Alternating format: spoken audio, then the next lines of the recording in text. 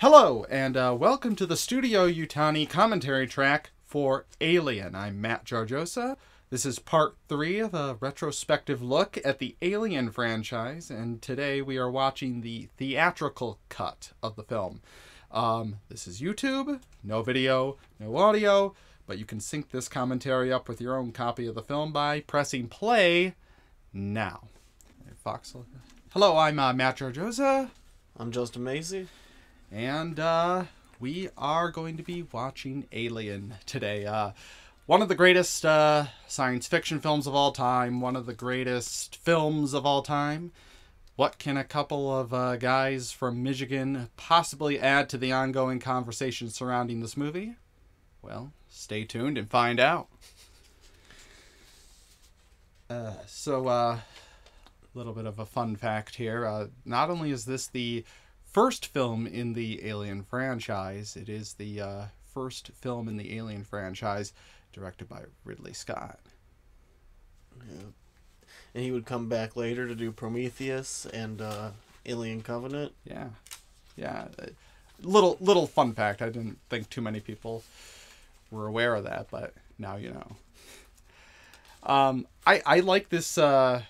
I've always loved this logo here, the kind of fade in, and it's interesting how they came up with the title Alien, because originally it was Dan O'Bannon had like Star Beast and whatnot, and it was this, all sorts of different names, and then he realized how often the word alien appeared in the script, and it's like, well, that's genius, because it's so simple, and yet it's also such a very strange word. And the starkness with which it's being shown here is, there's something kind of familiar and otherworldly about it. And I'd like to mention the planet background for the opening titles could also double as an alien egg, or perhaps the alien's head. Oh yeah, it could. You know? I mean, it's clearly a planet, but you can see how it visually connects to those two big things later in the movie. Yeah, for sure. It's all kind of tying together, just the otherworldliness. So I always thought that the Nostromo, until fairly recently, I thought it was the giant refinery that's being pulled, but it's actually the little tiny ship in the foreground. Oh. And the entirety of the movie takes place on this ship here. Okay. I didn't know that, yeah. Yeah, I didn't realize that until I read, I got the Alien, the Blueprints book, and then I read, oh, I'm an idiot. The Nostromo's the ship that's pulling the refinery. That makes more sense. And that's a great shot there, too. You can see Alien learned a lot of stuff from Star Wars. Clearly. Mm-hmm. And the interiors of the ship here map out the area where the action's going to take place for the rest of the movie. Yeah, it's establishing. Yeah. And this hallway here, that actually at the end, that they put a mirror at the end of the hallway to extend it. Oh. This movie's full of all sorts of really great, I call them cheap tricks, but that's not demeaning in any way. Yeah, we can bring some of those up later, because I got a lot to say about some of those. Yeah. The special effects in this movie are brilliant. Yeah. Especially, for their use of practical effects to create this whole other world is fantastic. Yeah, as a filmmaker myself, I take a lot of inspiration from this, even when I'm not making science fiction necessarily. You notice the deep focus in the photography. Yeah. Sort of gives more atmospheric quality to the whole thing. We aren't just seeing what's happening in the foreground. We're seeing the entire world being photographed. Absolutely.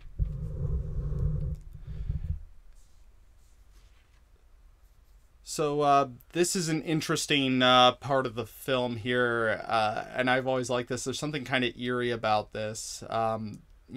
Obviously the crew is in stasis right now, and the computer is running the ship, and now the computer is sort of intercepting what we learn later is the distress signal, and there's something just a little bit of an eerie commentary about, like, the role that artificial intelligence plays in our lives, and how we depend on it, and how, it could easily, in a situation like that where it's guiding the transportation of the vehicle, it could lead us someplace we don't necessarily want to go. And I always thought that was really spooky. If you notice, a lot of the color white in this movie, in various shades of it, varying a great deal. Depending how it's lit, depending what time of day it is, all sorts of things. You can tell that a lot went into that. Well, one of the things I really like about the movie is, here's a hot take from me. Alien has one of the most realistic depictions of the future of any science fiction film, because you look at something like 2001 and it's such a clean future, and then with this, it's like, we haven't given up our dependence on oil. We run out of oil on Earth, we'll just go out into space and get it, and we just kind of double down on everything, and it's a dirty, used universe with everything's designed with utility in mind, and I find that I try to be an optimistic person, but I find that depiction of the future very bleak, but ultimately pretty real. So we're meeting so you were saying earlier, we get in the establishing the setting, and now we're being introduced to our ensemble here, and there's also kind of a little bit of a birth and rebirth kind of thing going. Imagery with the cryopods. Yeah. It's John Hurt here standing up. It's kind of I don't know. There's something about it that's kind of like you're rising from the dead or something. So we're 6 minutes into the movie, and really, yeah. Wow. Yeah, and we're just now kind of getting introduced to these characters, and that's kind of one of the things about the pacing of this movie. It's very slow, and that's very deliberate. It's kind of unsuspectingly painting the audience into a corner. Yes, you think, it feels like nothing's gonna happen, and then when things do happen, it's shocking. Oh yeah, it's brilliantly done. Even though you know what kind of movie it is, it pulls the wool over your eyes a little bit. And I love just a few bits of dialogue here, and just to kind of give us a clue about who these characters are. It doesn't, it doesn't take much. We just need a little bit of. It establishes Harry Dean Stanton as the comic relief. Yeah. Tom Skerritt as the hero. Yeah, well, yeah, he's the hero. At least it seems like he's going to be. Yeah. And then it, of course, ends up being Ripley. Yeah. We'll talk a little bit about the comic relief with Harry Dean Stanton and. But he's brilliant. Yeah, and Yaphet Kotto. Him and Harry Dean Stanton make an excellent comedic team in this movie. I have a signed poster by Yaphet Kotto. I don't know where I put it, though. It's somewhere in here. Interesting thing is, actually, Harry Dean Stanton did not... he basically, when he was asked to audition for this movie, he basically told Ridley Scott, I hate science fiction, and I hate spaceships, I hate all that stuff, and Ridley's like, cool, I can work with that. Yeah. Yeah, there's a quote from Harry Dean Stanton. He was arguing with the director one time, and he said, just let me do what I want. All these great directors, they directed me, they just let me do what I want. I love Harry Dean Stanton. Yeah. He was a good man. Good actor. Great actor. So one of the great things about science fiction is that none of these numbers actually have to make any sense as long as the characters understand them and the story is communicated to the audience. So Dallas is getting the story from Mother here, and he's learning something, and simultaneously the rest of the ensemble is learning something, which is... And it's good editing, too, because it's like, we know, okay, something's up. And then these characters are learning, wait, something's up, and we're not anywhere near Earth. And it's slowly building the mystery of of what's going on, and it's kind of pulls you in.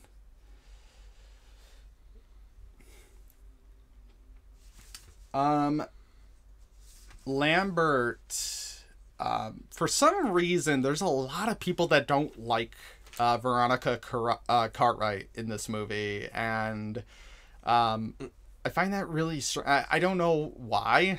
She plays a fully realized character. That's one of the great things about this movie, is because it has a pretty small cast, they really get to establish each character in great depth, I think. Oh, definitely. I'm just saying that, like, for some reason in the actual fan base, people think her character is really annoying, and I just don't. Because she's like, later on in the film, we'll see she's like crying her eyes out, and that annoys people, and I'm like, it's realistic. Yeah. It's also everybody just died. Yeah. She's I don't. I don't get that. So we get some the little. I didn't we went to go see Alien at the main art. Remember those days? We could go to a theater. It was the first time I realized there's actually a lot of really funny dialogue in this movie. Yes, because the audience is laughing. It took that for me to realize. It's almost a bit of a lost art. It's kind of become a trope to have like comedy in a horror movie, but this movie does it very well and very effectively, as just to kind of break up the tension a little bit. And I genuinely did not realize that until I was watching it with an audience. And it sort of builds the tension too, having just you're enjoying the first half hour of this movie, and yeah, but it's like, it's not unrelenting. It has those little moments just to break up the tension a little bit, and it's so pitch perfect. And it's, like I said, doing that's almost like a lost art nowadays. Mm-hmm.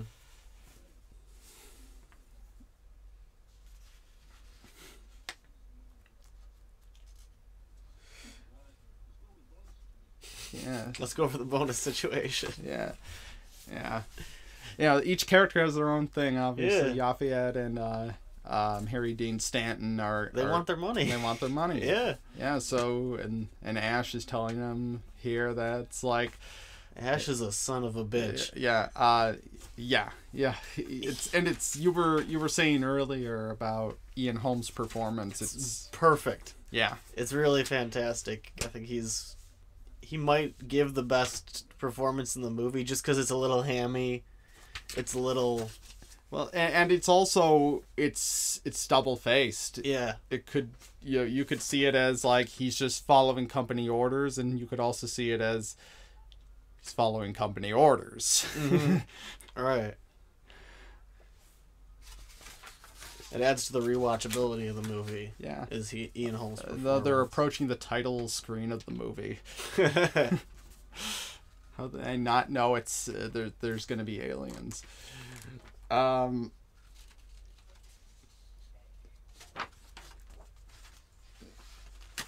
so it's that's a gorgeous shot. Mm-hmm. And it's so minimal. Yeah, it's probably just a painted backdrop.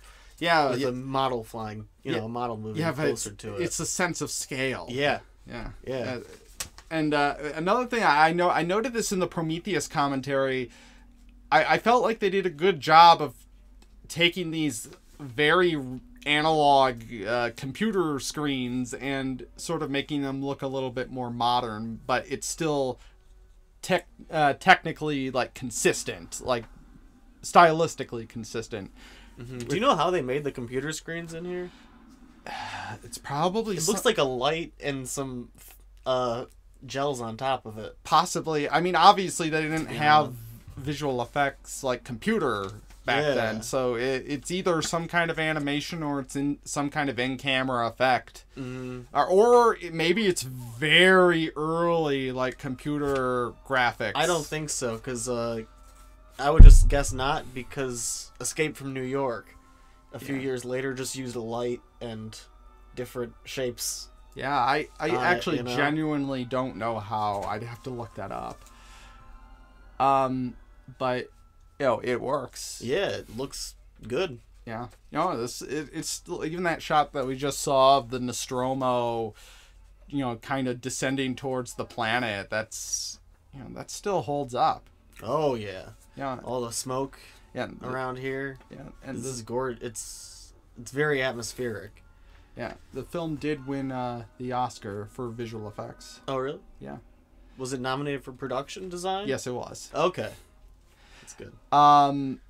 So this was another idea that Dan O'Bannon had. He was kind of tired of science fiction movies where the ship would just sort of come to the planet and land, and he thought it would be a much more complex and difficult process. So he wrote this much more in-depth landing scene that kind of shows a little bit how stressful it actually is, and and all that shaky camera. Yeah. For the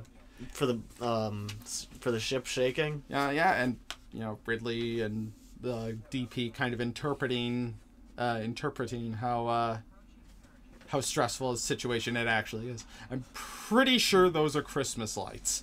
I could be wrong, but Looks like it. Yeah. I mean, but it's like, I don't know. You just sort of buy it. Yeah.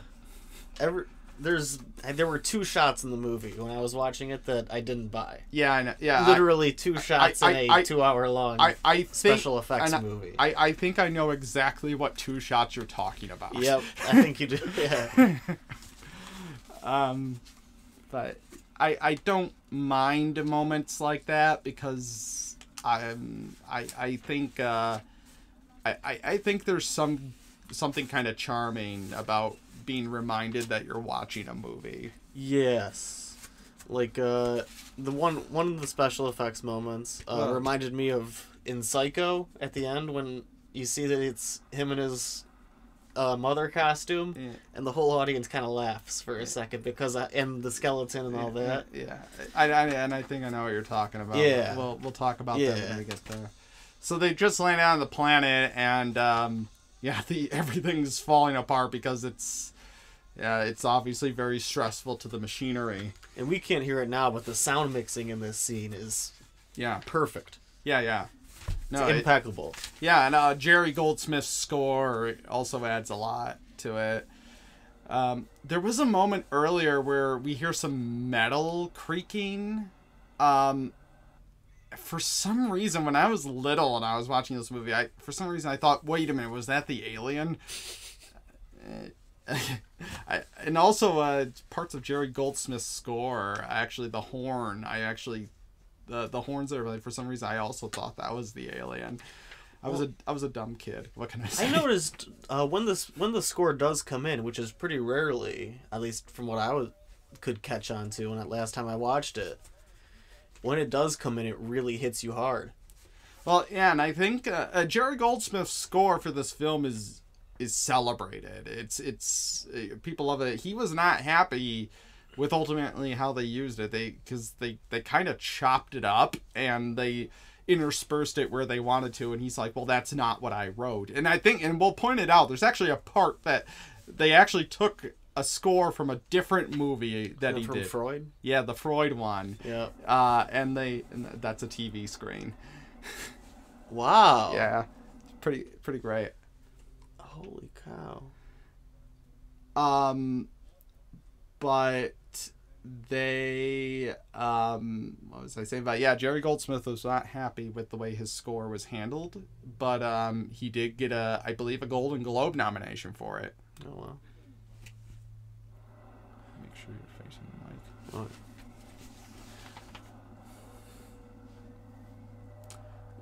So there was in the director's cut of the film, there's actually a more extended version of this scene where Lambert is deciphering the code, and they actually kind of confirm it's more of an unknown distress signal. It's an interesting little alternative version of the scene.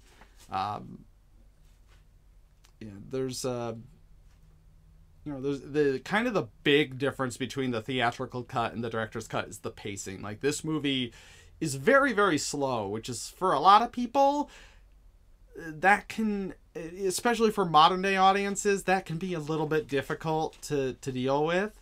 But the director's cut is much faster pacing. I think the movie's kind of suspiciously slow, and I think that adds to I agree. The tension of it. I agree. I agree. I think the pacing is just perfect. But I what I'm getting at is I can...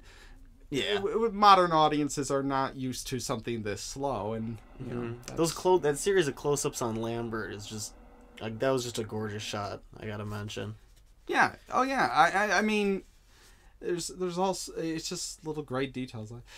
So we gotta talk about this. This is Ash's little dance. Everybody loves this, and it's like, depending on how you're watching the movie, you know, what's, of course, if you're watching it in hindsight, you realize he's kind of getting his, you know, machinery running again. Okay. But, you know, it could also be like, all right, let's do this. Yeah. Know? And they also recycled that dance in the game Alien Isolation for the Working Joes. It's a kind of an Easter egg, but occasionally if you just watch him from a distance, they'll occasionally just do that little dance. Yeah, I was wondering maybe if he was performing for the camera. And Ridley Scott just rolled it. Yeah. It would be like George C. Scott in Doctor Strangelove. It's like, yeah, just get all the energy out of in the first take, and then we'll do the real thing, and then he ends up using the over the top performance in the movie. So this is something I actually did not learn until recently, very recently. Their spacesuits. I always thought they were just gray, but they're actually Dallas's spacesuit is pink, and I believe Lambert's is yellow and Kane's is blue. But because of the lighting, it's hard to tell. But actually, apparently those are the colors. Just a fun fact. Like his creative use of a torch. We get a little bit of that later too, when he makes the flamethrower. This is a great scene. I love this. It's just kind of just kind of reminding people these are just like working class people that are, you know, forced to deal with each other's bullshit, and you know, this is just like great little banter that would happen normally on the job. And I love how they establish Ripley as a figure of authority, but a good one. Yeah. A really good leader. Oh, but she's also limited because of, like, she's second in command. Yes. And also there is the feminist angle as well, which is, you know, which really gets played on more in the next movie. It's like, because she's a woman, her voice isn't, you know, as what would you say, well considered as others. But actually, when Dan O'Bannon and Ronald Shusett wrote this movie, they actually wrote the cast to be unisex, and you know, it could be male, female, whoever. And I believe it was David Giler and Walter Hill who decided to make Ripley a woman, which was, you know, probably the right choice. Mm-hmm. Yeah, that gave it a lot of staying power. Yeah. You know, and then her as a character had a lot of staying power because of that.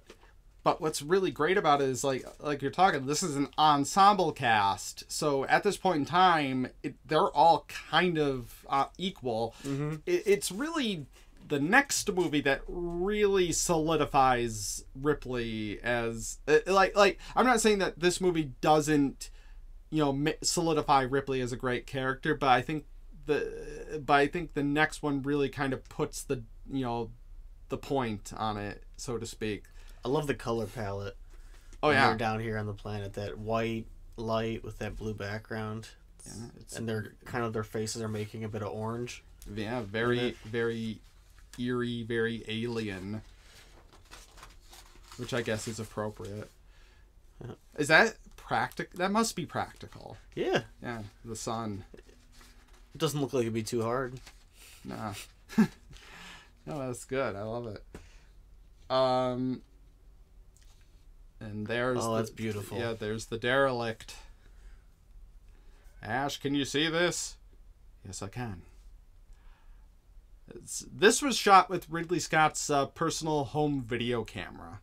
Looks like it. Yeah, that's great use of video footage. Well, yeah, and because it adds a little bit of a distinction, because it's like you're thinking, oh, yeah, they're watching it through a monitor. And it's in the story, yeah. too. Yeah. Yeah, so, you get this kind of gorgeous, hazy, grainy footage. But it works. Yeah, it adds more to the world of the film and makes it look like you're watching it from the character's perspective, which, is the part of the genius of all of these movies, is how it grounds the world. Going back to the spacesuits a little bit, Ridley Scott cites Mobius as one of the major creators of this film's production design, but actually, I think the only thing of Mobius that ended up in the film was the spacesuits. Oh, okay. And most of it is Ron Cobb and H.R. Giger. Yeah, I didn't know Mobius worked on that. Yeah. Apparently, I think he worked on Jodorowsky's Dune. Yeah. And Giger and Mobius and O'Bannon and we're all kind of carryovers from that movie. Oh, really? Oh, yeah. Have you seen that documentary? No, I haven't. Watch that documentary. Okay. It's amazing how that movie kind of influenced science fiction. The unmade movie. God, Ian Holm. Yeah. There's nothing Freudian about three people walking into a giant vagina. I love H.R. Giger. Just as like, and so they're going to walk into the giant vagina, and it's going to be very erotic. And Ian Holm is this voyeuristic figure who's watching over everybody. It's there's that double edge to him. Like he's simultaneous. You could view it as he's watching because he's like he wants to see what's going on, or you could view it as he's trying to find out stuff for the company. Yeah, and he's got this look on his face that could really go both ways. Yeah, it's fantastic. Yeah, no, it's really great. We'll talk about it a little bit more, but actually, Dan O'Bannon was not happy with the Ash being a robot thing. Really? Yeah. And I, of course, think that was one of the best scenes in the movie. Yeah. And again, we'll talk a little bit more about it later. I think it's absolutely vital to the film, but he was not happy with that actually.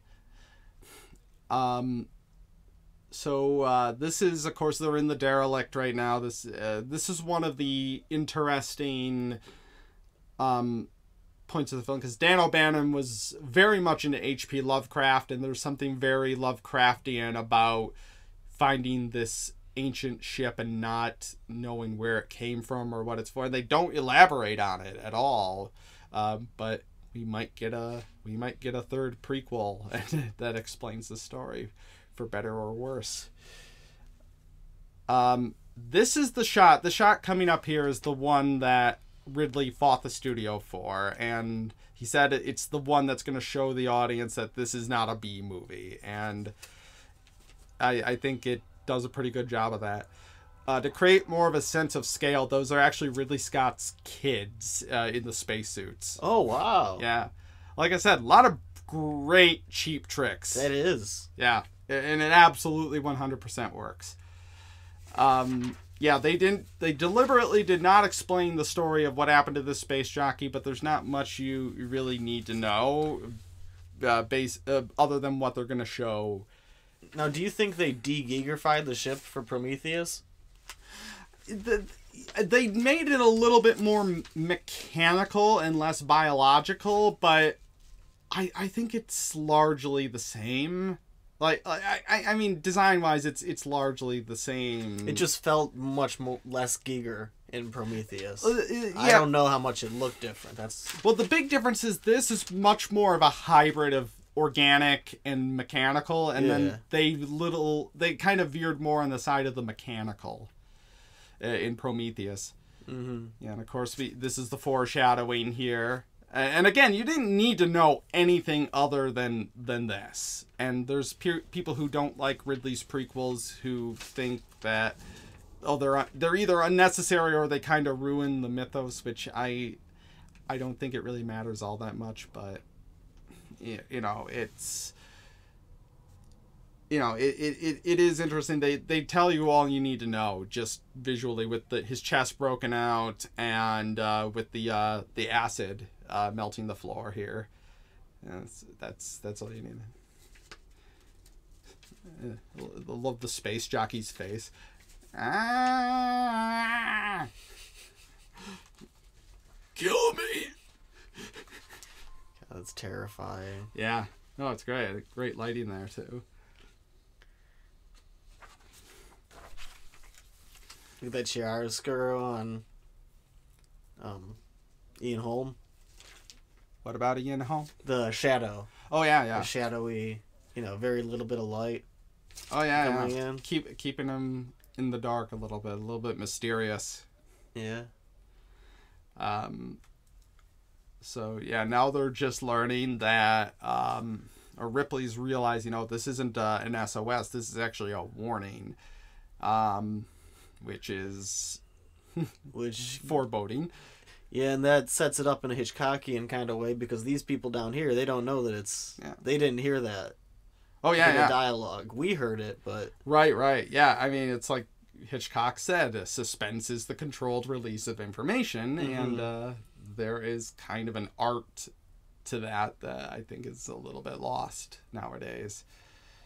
Very deliberate. Yeah, every bit of it in this movie. Yeah.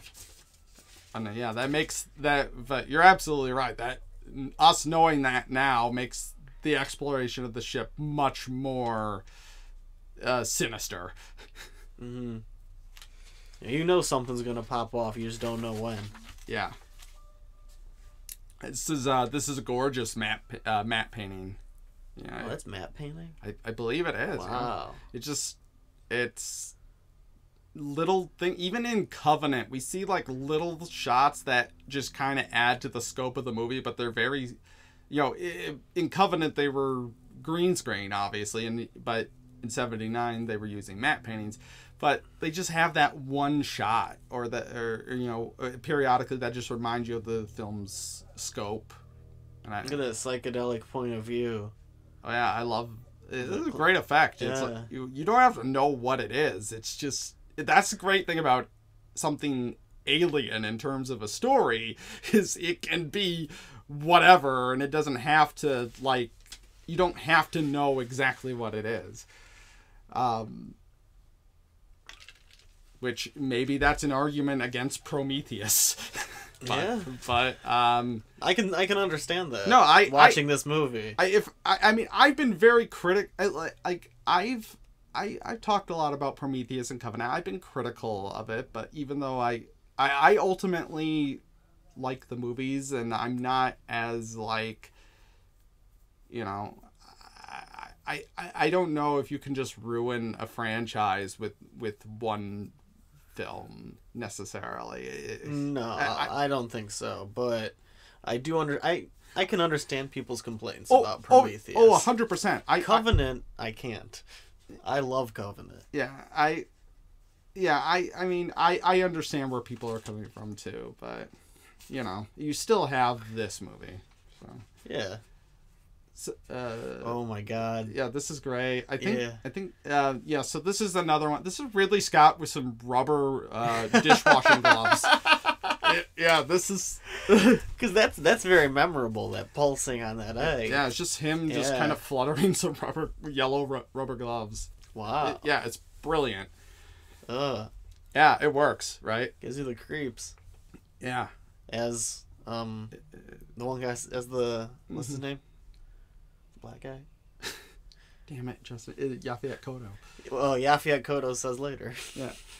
So here we're seeing this is a sheep's stomach, I think. They just went down to the butcher and got the discarded remains. And there, it's an alien. Right. Surprise! there's our first big jump scare and gave half the country a heart attack. Yeah, well, there's complete silence before and after that. Well, you get a little bit of you hear a little bit of the pulsing from the egg. Yeah. Yeah, but it's very quiet, though. Yeah, it's very deliberate. Like, we haven't really heard any major, like, sounds in a while, except for maybe the wind and the noises from the ship. Do you know how long into the movie we are? Now that face hugger jumped? I actually don't. Okay. I don't feel like stopping it. I don't know. No. So, I was just curious because it's been a while since this movie started, and that was really the first bit of action. Yeah, I think that's the end of Act 1, right? Yes. Now we're in Act 2.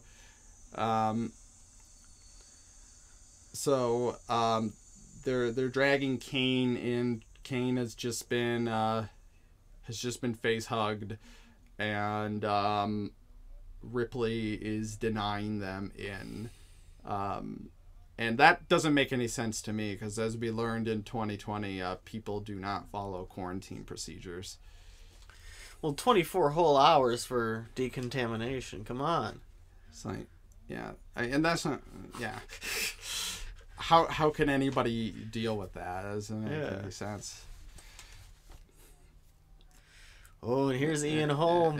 And this is, really kind of the first major point where, if you know what's gonna happen with Ian Holm, this is a dead giveaway. But if you don't, well, I mean, we had the little discussion between Ash and Ripley earlier, but that's the first big moment where Ash and Ripley are established as like protagonist and antagonist.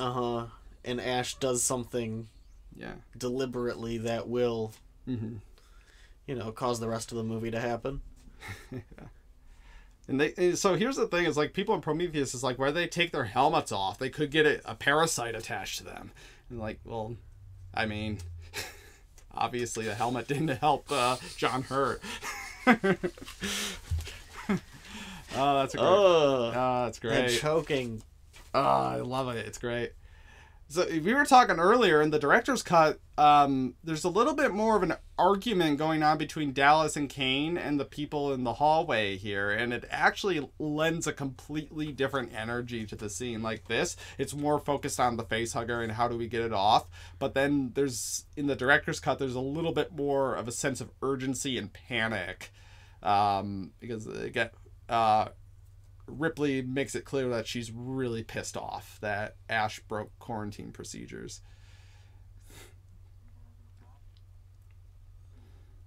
I'm trying to get his finger off. I'll do the fingering.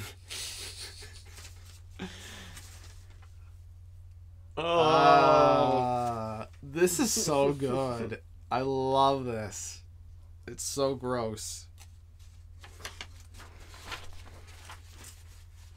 Very deliberate camera. I mean, every time.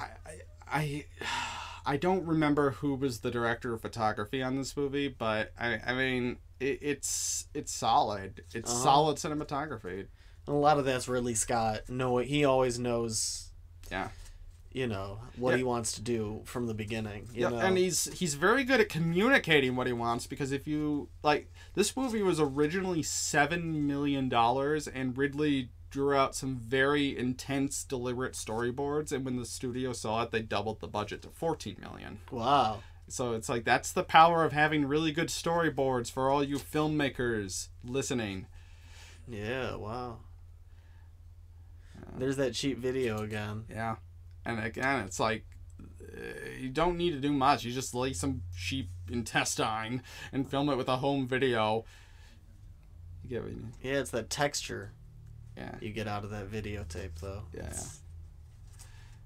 So here's another little fun fact, an actual fun fact this time. Alien originally was going to be done by Roger Corman. Wow. And Roger Corman was going to do it for $1 million, and he says, well, how are you going to do the face hugger? Oh, yeah, we'll just go down to the deli and we'll get like some bologna or something, and we'll just slap it on his face. All right. Roger Corman, I love Roger Corman, but I'm kind of happy that this ended up not being a Roger Corman movie. Yeah. for the best. Roger Corman, of course, did the rip-off Galaxy of Terror the very next year after this movie. So The acid blood scene. yeah, so this is a great scene, and this is a great plot device because it's you first have the question of how does the alien get on the ship? Oh, okay, it's gonna screw the guy in the face and put something inside him. Okay, but why don't they just tear it off his face? Well, he's got acid blood, and that's genius because when you're in a spaceship, having something that could bleed and put a hole in the ship it forces you to be really creative with how you're actually going to kill this thing. And it's a much it's much easier, or excuse me, it's much more creative than it's like, oh, it's bulletproof or whatever. And it is so well communicated visually. Yeah. That acid blood. And you know, by the way that the actors are responding to it as well, like, this is serious, like, this could put a hole in a hole in the ship. I was trying to say a hole in the hull of the ship. Yeah, that's a great shot. Yep. And upcoming here is one of the best character moments in the whole movie. Oh yeah, I love this. I love this bit. Yeah. This got a big laugh when we saw this in the theater. Oh yeah. And it's so small, such a small moment. Yeah, I love. You know the one I'm talking about. Yeah, I know. Yeah. Yeah, I know what you're talking about. It's like half a second. Yeah, any second now. We're building up. Yeah, here's your pen back. Yeah, here we go. Yeah, that's great. It's great. Just little that face. Just breaking the tension. Little moments like that, and it's so perfectly executed. Yeah, I absolutely, like I said, I almost feel like this kind of filmmaking is a little bit lost in major blockbuster films. Yep. Again, there's some really good interplay here between Yaphet Kotto and Harry Dean Stanton. This is a comic relief duo. Yeah, Yaphet Kotto's great. Yeah. And you see, and when he gets the opportunity in the end to be a hero, that's brilliant. He kept on arguing with Ridley Scott about he kept on wanting to change the ending so that he ends up killing the alien at the end. And Ridley Scott noted that he was like, he's driving me crazy. Like, no. If I were in his position, I'd be trying to get to be the one who kills the alien. I mean, hell yeah, it's badass. And with an ensemble cast, I mean, it's possible, but in the end of the day, it's going to Ripley, and this is one of the films that codified the slasher trope of the final girl.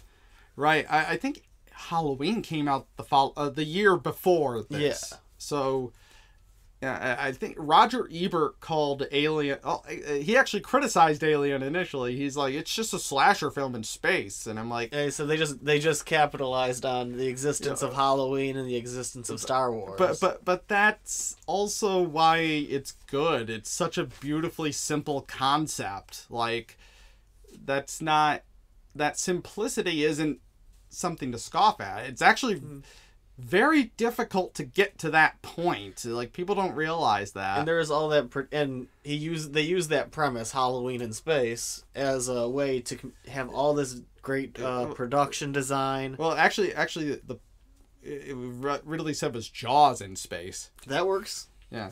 That was his pitch. Yeah. And the studio's like, here's $14 million. And of course, after Star Wars came out, it's interesting. If you look at sci-fi in the 70s, it was kind of dying out, and it was really Star Wars that brought sci-fi back in a big way. And after Star Wars was a thing, every studio in town was looking for, quick, give me the next spaceship movie. And sitting on Alan Ladd's desk was a little script called Alien, and they're like, I didn't know Alan Ladd produced. Did he produce it? He didn't produce it, but he was like the head of the studio at the time. Oh, wow. Alan Ladd or Alan Ladd Jr. So this is a great line here, and you let him in. It's just like a really great like drawing a line in the sand between these characters. Yeah. And we get a little bit of exposition about the alien, but then we also get the escalating tension between Ripley and Ash. And yeah. And what would you have done with Kane?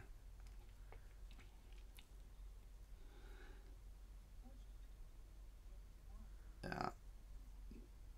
Yeah, this is great.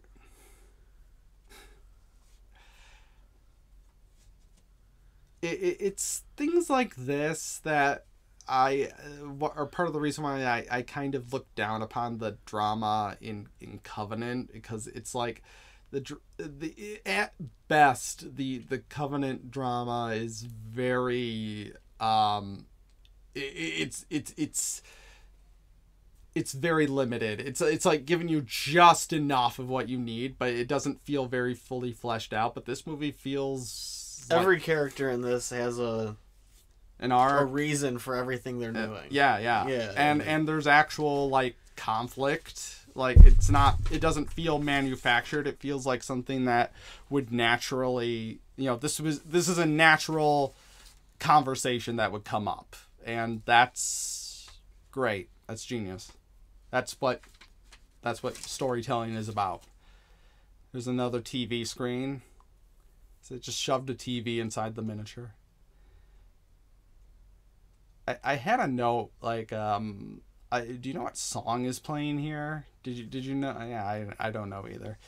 Maybe it'll show up in the credits. It's a little bit of Idris Elba's character in this a little bit. You see later. Now, this is a great edit, because you're like, oh shit. All you need to do is see his face and be like, where's the fucking alien? Yeah.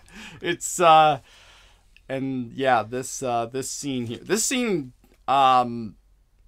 This goes on a little while, and it really, really plays on the audience's like imagination. Like, where the fuck did that alien go, and what is it gonna do? And another great use of silence. Yeah. Here. Oh yeah. Yeah, and actually, there's it's playing its beats perfectly, because we got something else coming up in a few seconds here. But yeah, right now it's just the silence, and again, kind of going back to the idea of the alien, like, what is it supposed to be? We have no idea, and that's scary as hell. You don't know what the fuck this thing is gonna do. Yeah. Yeah, just this long take. And the deep focus, yeah, there's the beat right there. Yeah, and then they use that to make a jump to more close-up shots. So we get more into the actual character perspective, but they dwell on that long take for a while, because they want you to really be thinking for yourself a little bit, like, oh God, where is it? And Ian Holmes' every movement is so deliberate. Well, yeah, and it's like, if you're looking at it in hindsight, like, wow. Yeah, it's like he's he's also kind of curious about this thing, because he's trying to figure out stuff for the company. Dude, he's got a hard on for the alien. You think so? Oh yeah. I think Ridley Scott said androids just do not have genitalia. Oh well, he fucking loves that. That's thing. why he does. Excuse me, miss. Would you like to hear about our Lord and Savior?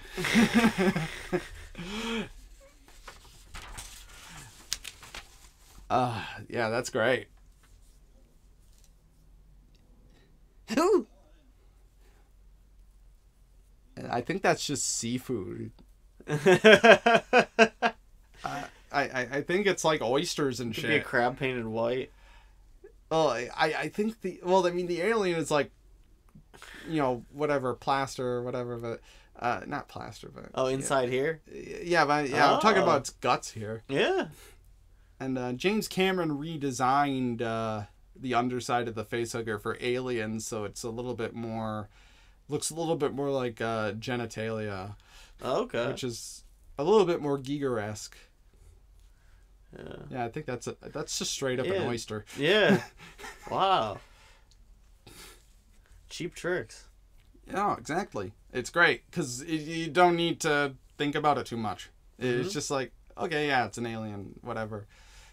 That's kind of the genius of it. So yeah, now Dallas is kind of this little bit of a devil-may-care character, and Ripley's the one that's actually taking this really seriously. And this is kind of when she starts to take over as the hero of the story. Yeah. That and her conflict with Ash. Yeah.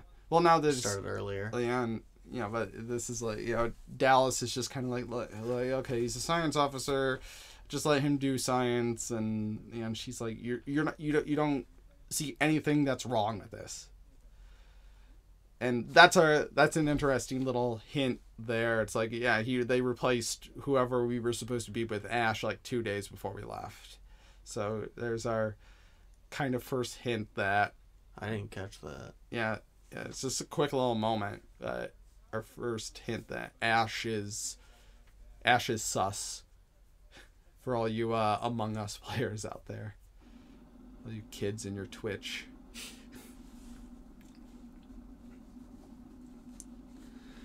And the exteriors of the ship are so rare, but every time they look good. Yeah. And this film was nominated for its production design. It did not... I forget what it lost to, but it deservedly got the visual effects Oscar.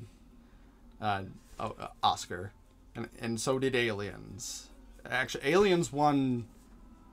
I think Aliens was nominated for 6 awards, and I think it got at least 2. It got visual effects and, I think, sound. Okay. The sound in this movie is fantastic. Every time you hear that ship going. Yeah. It's... There's a little bit of music. Very rare. Yeah, it's very brilliantly done. Everything is very brilliantly done, very deliberate. Again, Jerry Goldsmith was not happy with the way his score was used. He actually had a little bit... There was a lot of the weird stuff, obviously, the scary stuff, but then there was also a sense of wonder originally, and a lot of that wondrous stuff got cut because it wasn't the eerie tone, and he just wasn't happy with that.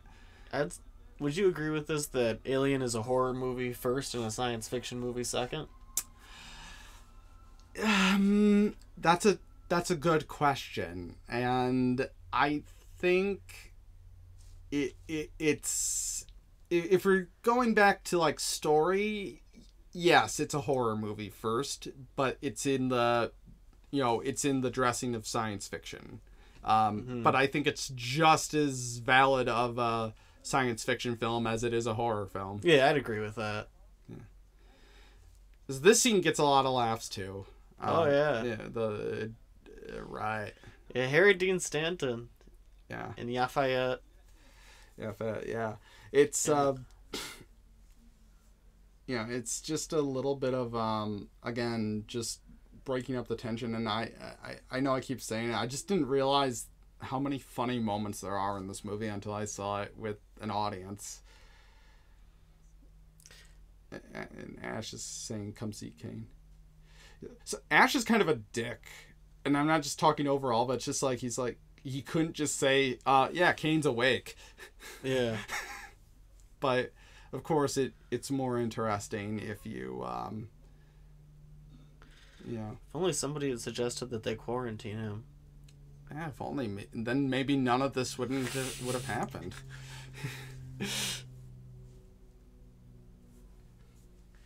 And there's Ash drinking something. Yeah. Ash drinking something? Oh, he had a cup in his hand when he was walking away there. Oh. We'll see it again later on. Well, I mean, androids in the alien universe do eat and drink. But they must not be able to digest all of it. I think they do. Then what happened, and how does it come out of his skin? I think they... I'd have to look into it. How did the milk come out of his skin then? Well, it's his blood. I thought that was the milk he was drinking earlier. No, that's android blood. Oh. No, I thought they set him up drinking milk for that reason. No, it's in fact, I will point that out when we get there, but it is his blood. Okay. So this is the famous scene that everybody knows. There's a lot of misunderstanding about it because there's an urban myth of sorts that the cast and crew didn't know what was going to happen, and that's just not true because they read the script and they saw the special effect being set up. What they didn't really know was that how much blood was actually going to be shooting out, and poor Veronica Cartwright got hit with a huge jet of blood, and we'll see a bit of that in this, and she had no idea that was going to happen, but you couldn't have kept this big moment hidden from the from the cast. The acting is so good from John Hurt here. Yeah, he really sells it. And Ash is sus. So this is a funny moment because they think he might be having a seizure, so they're putting something in his mouth to prevent him from biting his tongue, but I don't think you're actually supposed to do that anymore. Just a fun fact. Now you gotta make sure they don't bite their tongue. I think you're not supposed to stick stuff in their mouth, though. Okay. I don't think that's a thing anymore.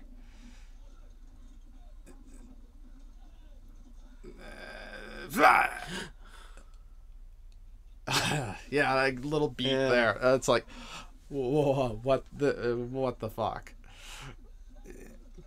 Yeah. And the editing world. of the scene. Oh, yeah, there God. she is. Yeah. Hello, my baby. Hello, my honey. Hello, copyright strike. Mazel tov. It's a boy. Yeah, it's great. See, Ian Holm freaking loves that thing. Look at him. Yeah, I know he's yeah. It's a magnificent specimen. Yeah. So, who saw that coming in 1979? I don't know. The marketing for this movie was fairly limited, and they didn't show I don't think they even really showed much of the alien at all.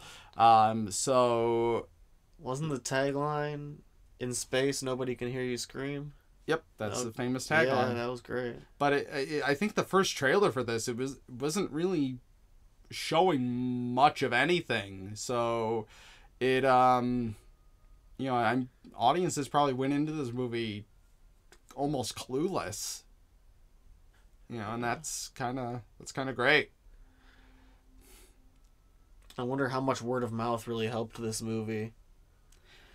Because it seems like one of those that people would be talking about. Oh yeah, for a while after they see it. I mean, it was a pretty big hit. So the crew had a fun time shooting this here. They did like 50 takes of that.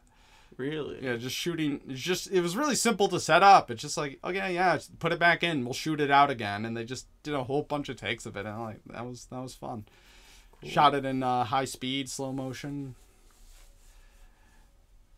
High speed paradoxically creates slow motion for those who are not aware. It's a great miniature shot.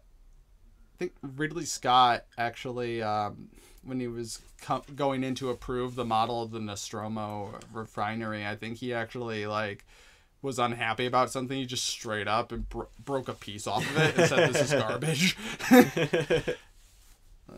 Ridley Scott, this is only your second feature film.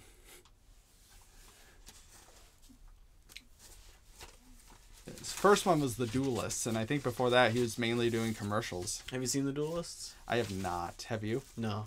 Yeah, I want to see it. Yeah. No, I love Ridley Scott. I would love to see it. It's with Harvey Keitel? I think so. I'm not sure. I like this bit here because this is just they just have the sound effect of it detecting the motion. It doesn't do anything. It's just a prop. It's just a box with a thing sticking out. Yeah, of yeah, but they sell it with the sound effects. Yeah. Oh, that's smart. Yeah, it's great. And you don't have. And there was a moment earlier where they were just looking at some numbers on a screen and.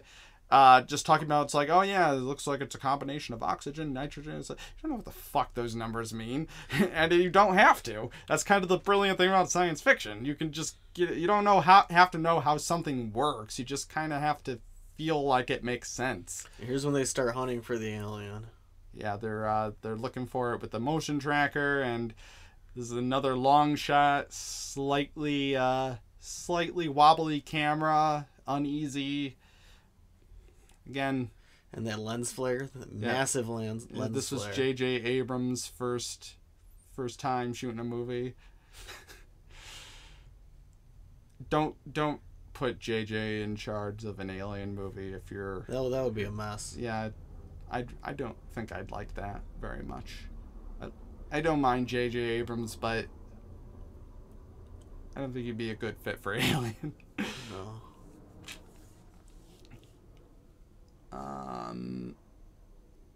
Yeah, so this again, this kind of goes on a little bit while they really draw out the pacing on things. And oh my god, this whole scene is great because you'll see in a minute, it's a fake out. Yeah, but it's sold so well up until that point. Yeah, because your imagination is all over the place. Like, where did this thing go? Where the hell is it?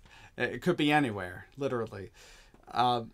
I think, though, and I don't remember I mentioned this earlier, but it was like one of the big differences between the director's cut and the theatrical cut is the director's cut really tightens up the pacing a little bit more and gets more in. It really gets the things a little bit quicker, which is, maybe for some people that might work a little bit better for them. I like the longer scenes because of the tension. I agree. I think it's stretching that rubber band before you let go. Yeah, I think the pacing on this film is perfect. I'm just kind of looking at it from the perspective of like, does the movie still hold up to today's audience, today's standards? And I think for the most part it absolutely does. But I think. We, in the interest of fairness, it's like, are there some things that maybe feel a little bit out of touch for a modern audience? Maybe. I'd say it's it's too far above today's standards to appeal to a modern audience. I agree.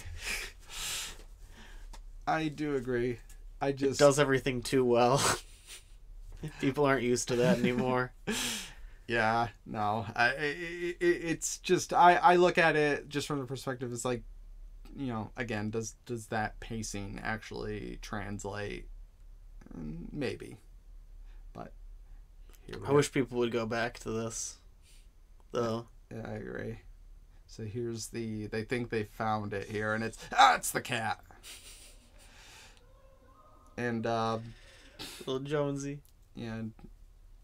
Little Jonesy. And Harry Dean Stanton here smiling. Well, he's just... It's just like one of these things where... He's got to be one of the actors who's had the most fun career. Yeah, because he was in Repo Man...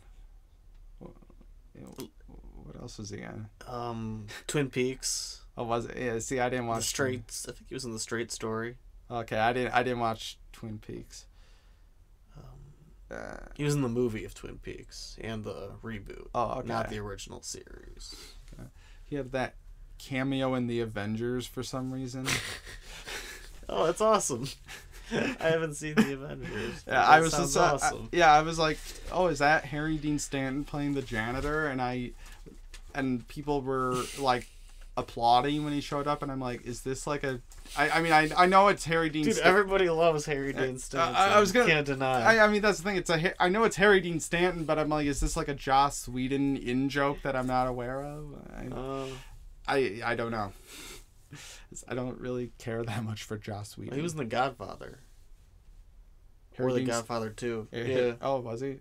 It's been a while since I've seen those movies. Small part, but Yeah. he always stands out. Oh, have you seen Paris, Texas? I have not. That's a great movie with him. I'll have to check it out. Of course, though, we realize Harry Dean Stanton. This is Harry Dean Stanton going to die. Yeah. The moment you go off alone and you're in a big room. Except he keeps seeing the cat, you know, which makes you think, it's kind of a it's fake out that that's the only thing that's going to happen in this room, you know? That's what they try to get you to believe. But, right, yeah. Oh, but here we go.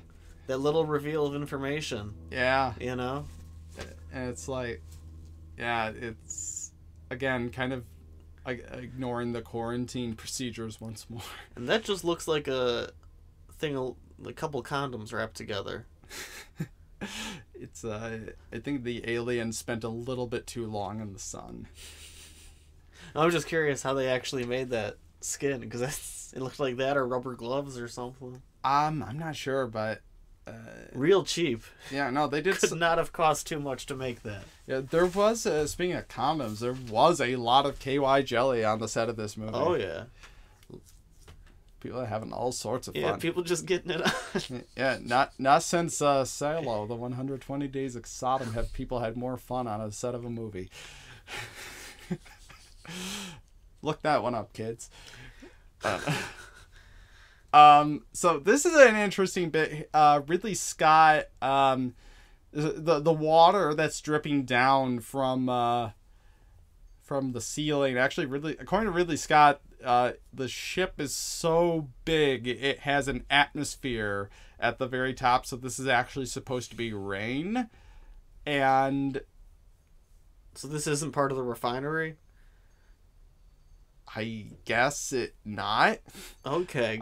I don't know how much I Yeah. buy the idea that the atmosphere was on service, but it is cool visually that there's just like water dripping down. Oh yeah. I mean, I can imagine it being part of the the refinery. I guess now that you mention it, that makes sense. But did they go off into that's a good question. Is he still on the ship? I don't know. Yeah.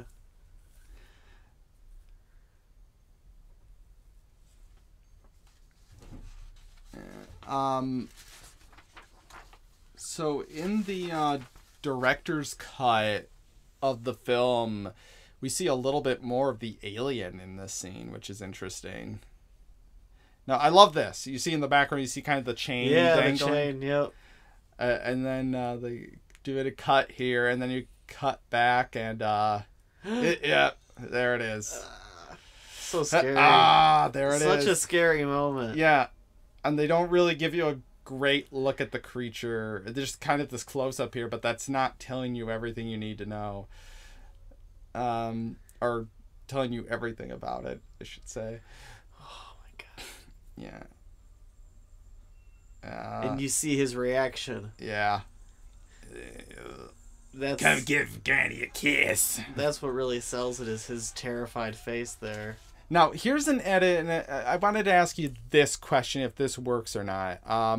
So and I believe it's in the director's cut, they had Yaphet Kotto and Sigourney Weaver rushing into the room at the end and seeing Brett get taken away by the alien. Now, for pacing reasons, they just cut to them at the table talking. It's like they're talking as if they've seen it, even though it wasn't clear if they saw it or not. Do you think? Do you think that still works? I think this works in the theatrical cut. You think so? But I fell asleep before I reached that part of the director's cut last night. Okay. Well, so I couldn't tell you how well that worked. Well, I guess I'm just saying, it's like, is it because they are speaking as if like they actually did see the creature? Like Koto's gonna say here in a second, the son of a bitch is huge. It's like a man. It's big. Yeah, right here. So it's. I guess I would have liked to see I guess a POV shot does make more sense, but you buy it anyway. Yeah, it's. You kind of maybe infer some things. Yeah, your mind fills in the blanks there that weren't there for time. Yeah, I mean, it's like it's a question of continuity versus pacing, really. And in a movie that's really based on the pacing, I can see that being, a fair choice. Oh yeah, I would take pacing over continuity just about every time. I'd have to see it on a case-by-case basis, but I think in this case, I think they probably did the right thing. But, just a couple of things about that.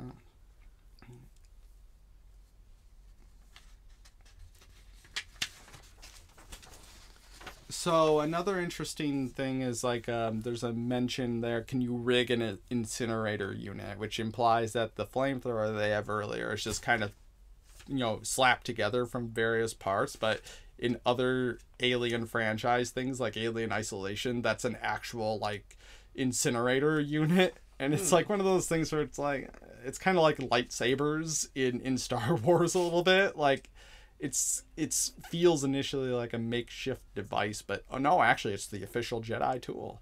Oh. Like that yellow color that it's changed to. Yeah. The white. Yeah. It was the white had a more bluish hue to it earlier. Like for what? In a few of the scenes inside the ship, the white backgrounds would have a bluer hue to them. Well, sure, yeah. But here in Mother, you see the white has turned yellow. Also, Mother sucks. I don't know if you noticed this, but it's like he's asking all these questions, and Mother's like, "Yeah, I don't know what you're talking about." I thought that was because Ian Holm did something to it. Well, it is. Okay. It is. I'm just kind of like, who designed this computer system? But it actually is a great moment because we realize Dallas is going into the ventilation shaft, and he has that little moment with Mother where he's trying to figure out, okay, what am I up against? And Mother doesn't have an answer for him, and he's just, again, there's that devil may care aspect to his character where he's just like, okay, guess we're going in, and I'm the captain, so I hold this responsibility to my crew in a way. But I like that use of a camera aperture as a door. Yeah. Oh, I love that, and I also like how it closes. We see him kind of disappear behind it a little bit. It's foreshadowing. It almost makes a iris on the screen. It does. Yeah. But I'm just saying, like, from a visual storytelling perspective, it's very much, it's kind of foreshadowing. Okay, he's disappearing into these vents. He's going into unknown territory, but also hinting it's like, yeah, he's on his own now.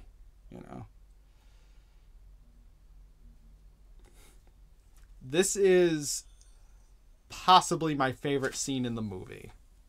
I love the climax of this scene so much. It's one of the scariest scenes ever put to film. Ow, my eye!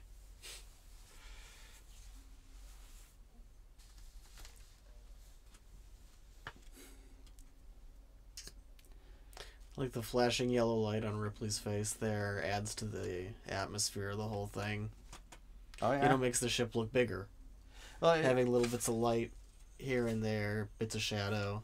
Well, yeah, and it's just little stuff that sometimes it's not even just a matter of storytelling per se, but it's just a matter of making the shot a little bit more interesting. Mm-hmm. But a lot of it is we're telling a story.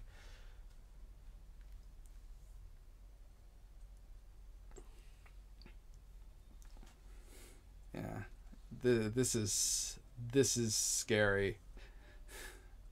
You're in this cramped space, looking for this thing, and not knowing exactly what you're gonna find.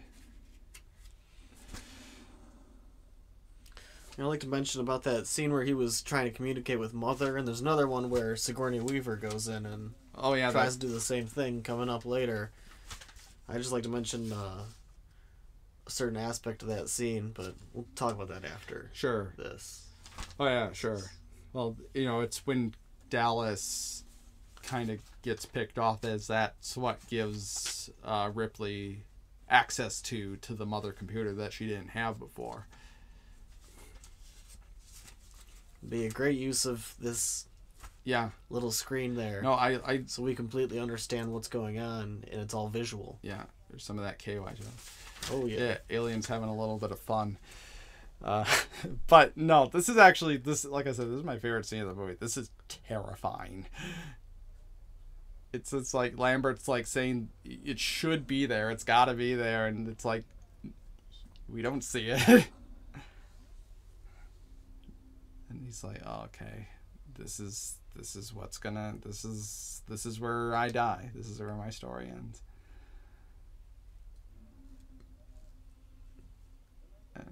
He's panicking, and then oh god, ugh. And intercutting those three places, the computer screen, and Lambert's voice in the scene, get out of there, it's coming right towards you. Yeah. Ash is son of a bitch. Happy birthday, bitch.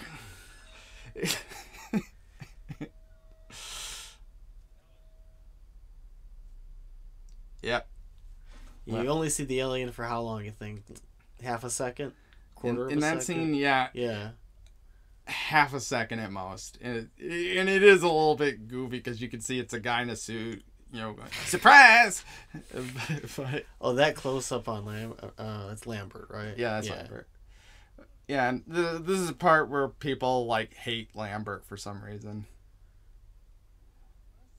Fun fact, I actually think... I don't know if this was something they decided during Alien, but I think it actually is canon, and that Lambert's actually supposed to be transgender. I don't know if that was something they decided on this film, but I think it actually, like... Is he J.K. Rowling now or so? Wait, no, she doesn't know. Never mind. Well, I mean, if she wasn't intended to be, then yeah, she did kind of get J.K. Rowling. It'd be kind of like Ridley Scott, you know, years later saying, well, actually, it was always my intention that the alien was gay. I just think that... I remember you mentioning that.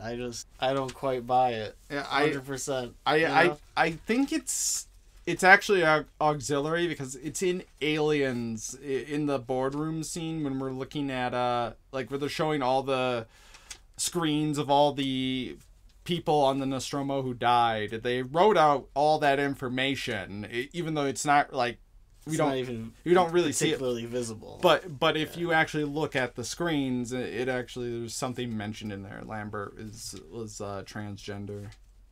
Whether she was male to female or female to male, I don't remember. Yeah, that's what I'm having trouble with. Yeah, I don't know. It doesn't matter. It's just an interesting. No, yeah. It's just an interesting point.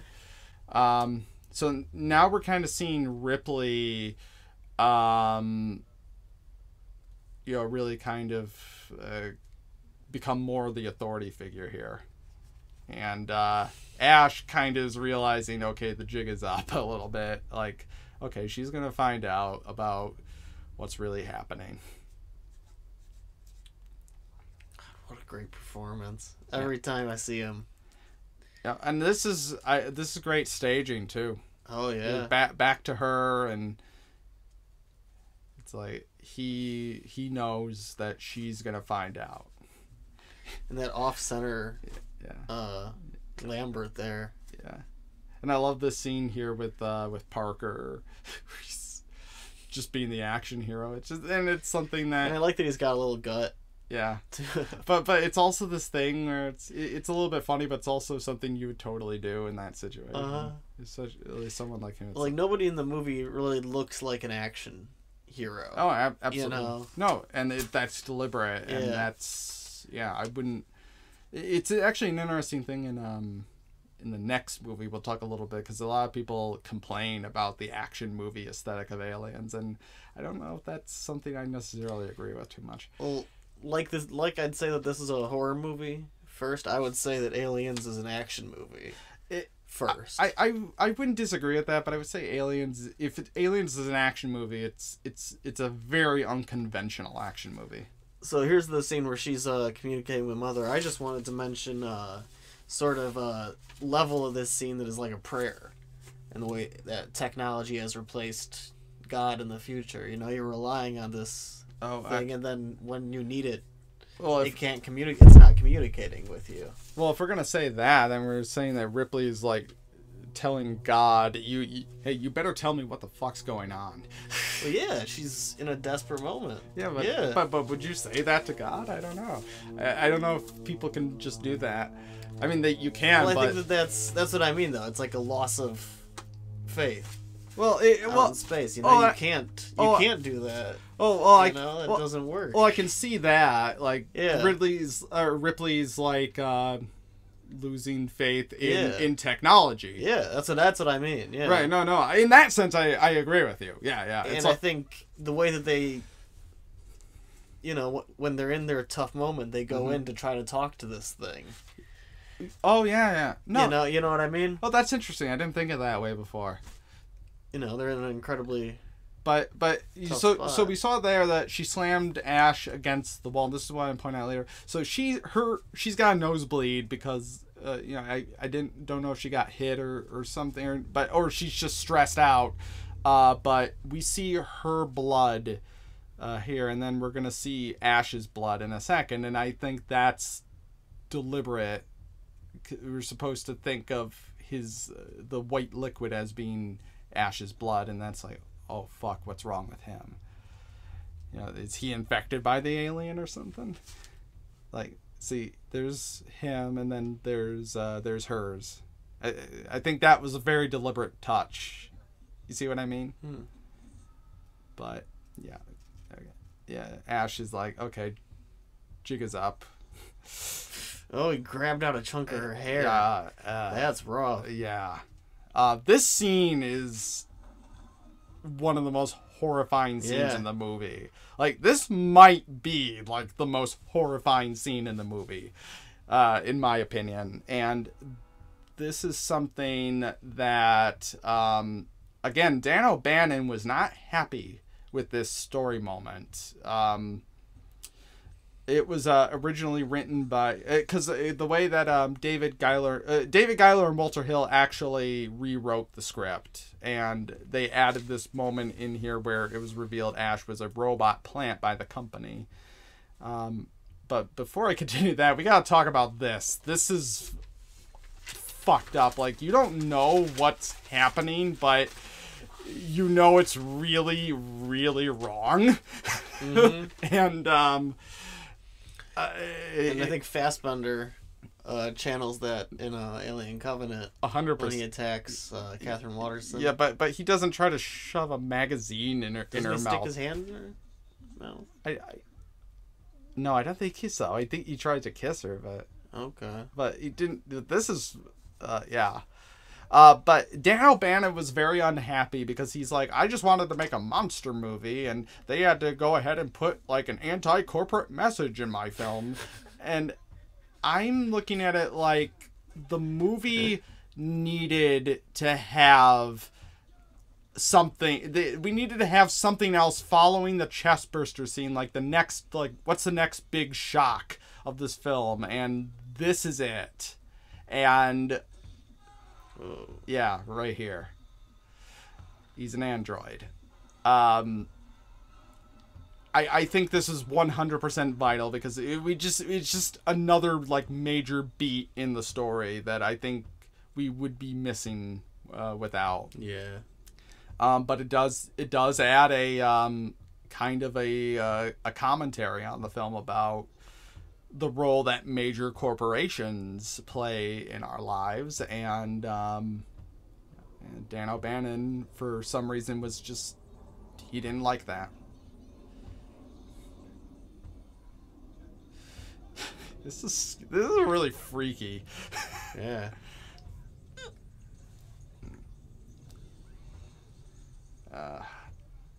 And kind of going into the H.R. Giger stuff, it's like I like the interpretation of androids in in the Alien universe because they're kind of like a mix of mechanical and biological. That's H.R. Giger. H.R. Giger worked on the android?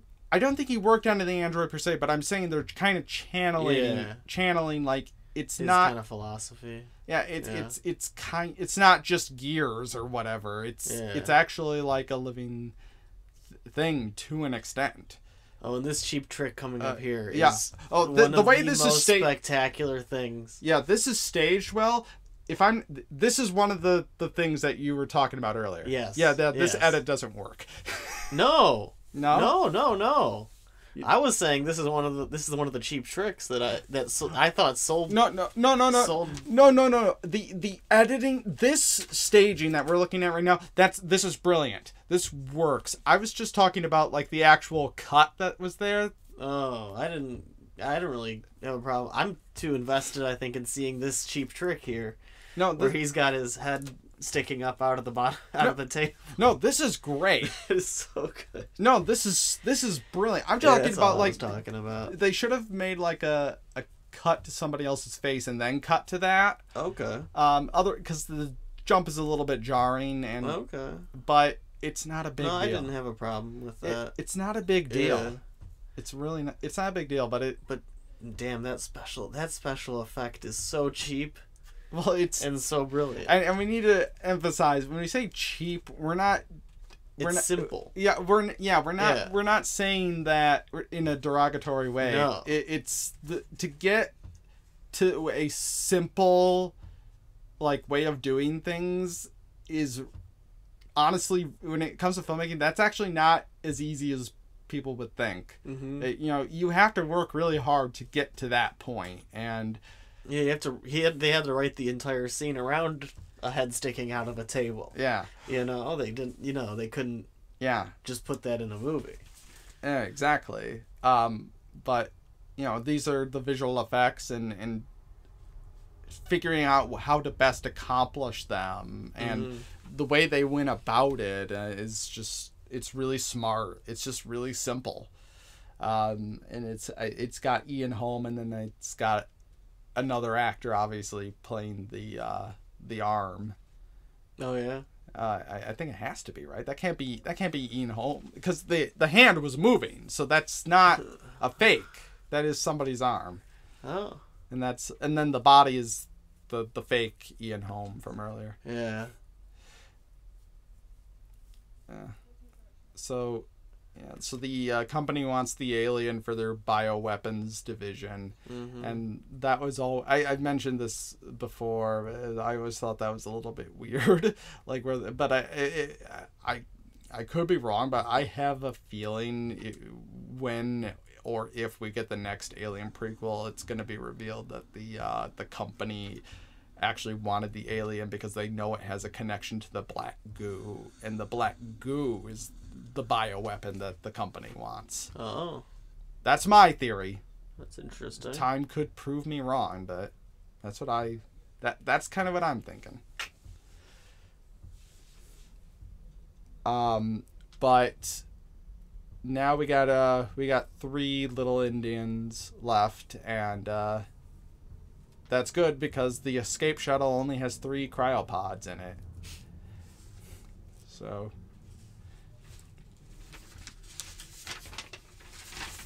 I forget what happens to Ash in the original Dan O'Bannon script. I'd have to look that up again because obviously the android aspect was added later by Walter Hill and David Giler. So now they're prepping to blow up the ship and make a getaway. This is like we're getting towards the tail end of the second act at this point.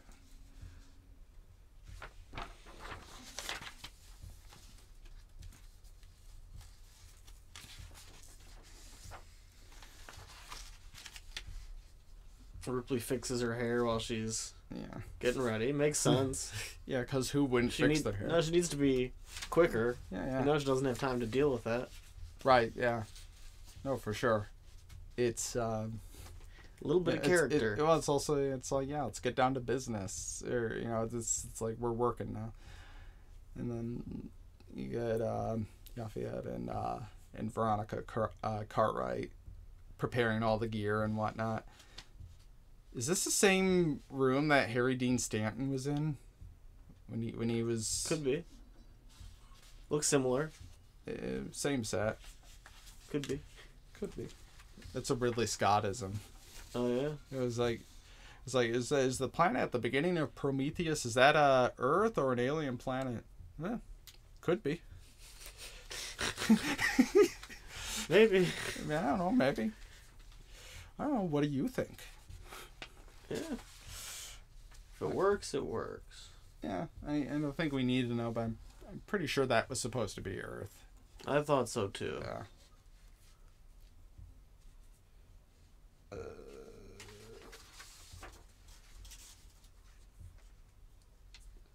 Yeah, so, yeah, I actually didn't make a whole lot of notes for this part of the movie. But I think that what's I think this whole bit leading up to, of course, the two of them. Yeah. Cartwright and Lafayette. Yeah. Well, I mean, and so now we got Ripley here is like, you know, literally gotta save the cat, which is almost kind of a late game establishing her as the hero, if you think about it. Mm-hmm. Yeah. Well, I think that helps out the movie a lot, because then you don't, you know, the first time you watch it, you don't know who's gonna die first. Right, and if you recall back to the beginning, she's not staged prominently at the dinner table. You know, so you're absolutely not thinking she's gonna end up being the last survivor. Mm-hmm. But for those who are unaware, saving the cat is like a screenwriting term for like you would typically do that like at the beginning of the movie to have a character do something good to make them likable, and you know, call it saving the cat. So we have Ripley literally kind of saving the cat in a later part of the movie where it's becoming more and more clear about whose story this actually is. And you know, I don't know if that's deliberate or not. It's interesting. Is that like the third jump scare by this damn cat? Oh, yeah, that cat's a jump scare machine. Yeah. Yeah. Jonesy, you scallywag.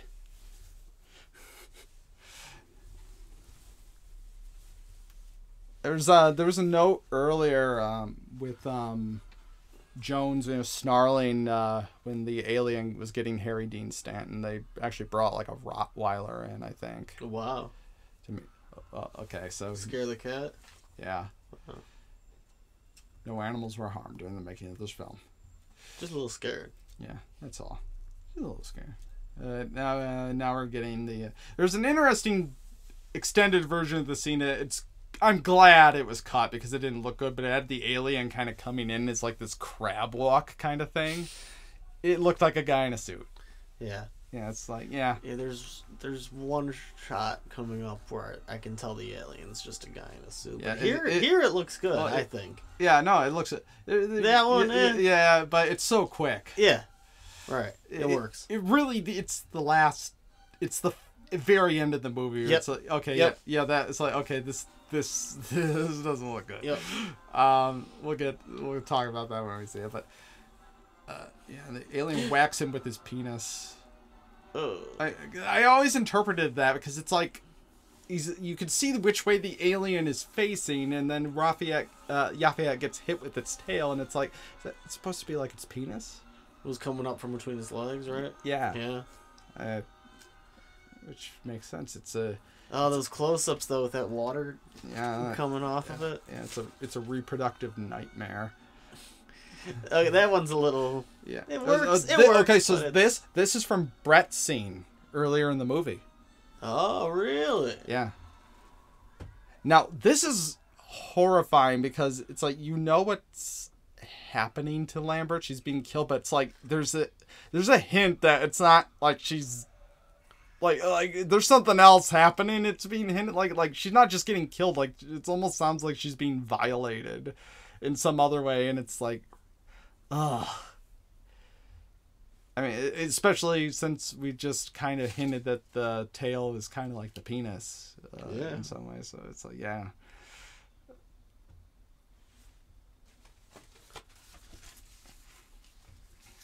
So, and now we're in Act 3.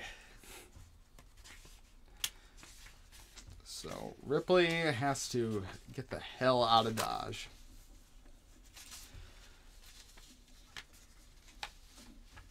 I love these close-ups here of her turning on each one, interacting with this mechanical thing. Yeah, it emphasizes the intensity of every little action, like knowing like we have to do each and every one of these little things in order to get out of the ship alive, and that's it's good filmmaking. Yeah.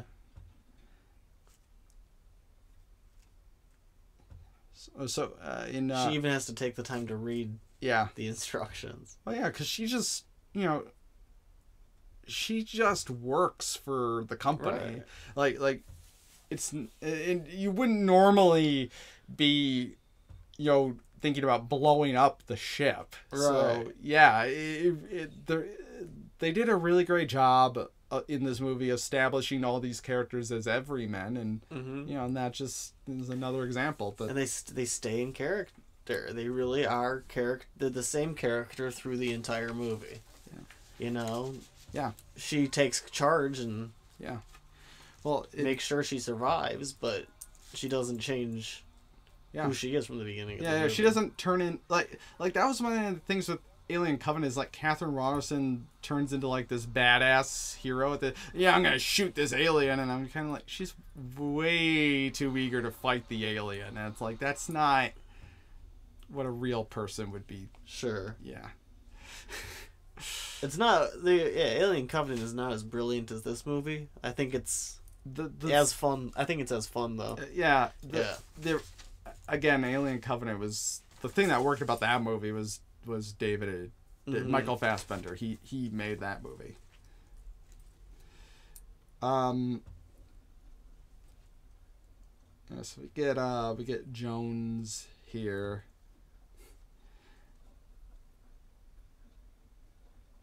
Now I forget where, but there's actually supposed to be a point where Ripley runs into Dallas and Brett again in the director's cut. Oh, where they're cocooned? Yeah, they're cocooned and being transformed into eggs. Yeah. And it's interesting. It's too complicated. Yeah, I like this. It's supposed to tie up a loose end, but it just ends up asking more questions. They got killed. Yeah. Leave it at that. We don't need to. So, that was a good cut. Yeah, it was. This is scary, but and the strobe light going with a little it's probably just something covering a light and uncovering it. Sure, but it's also like where's the seizure warning? Yeah, seriously. I like this little moment coming up here with the alien and Jonesy because it shows that the creature actually has some kind of curiosity, and it's not just a mindless murder machine. Well, we'll see later that the alien can feel pain. Right, yeah. Which is, a weird thing after what you've seen this whole movie. Yeah. It is. You're right.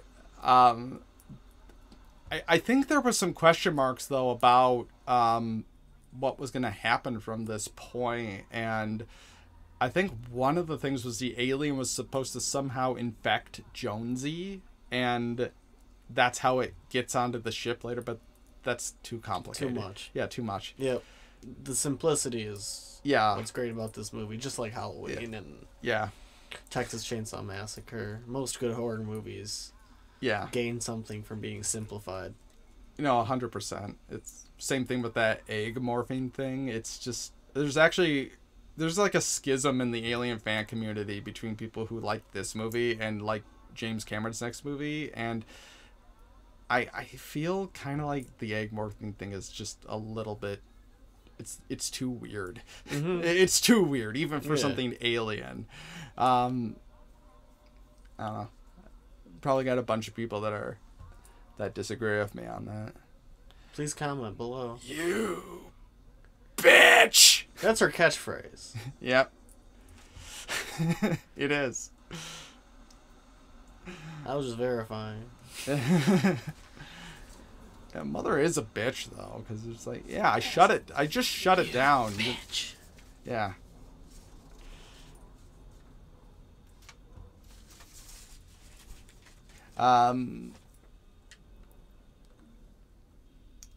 But yeah, she's got to make a run for the shuttle, and I think she's only got like 2 minutes left before this whole thing blows up. Mm-hmm. Yeah. There's that strobing light. Yeah. God, that looks good. Yeah, this is great. And the flamethrower, nice touch. That point of view shot there. Yeah, because it's like you knew the alien was just here, so Yeah. so it's like, where is it? And of course, we know where it really ran off to, but we don't know at this point in time. Only in hindsight.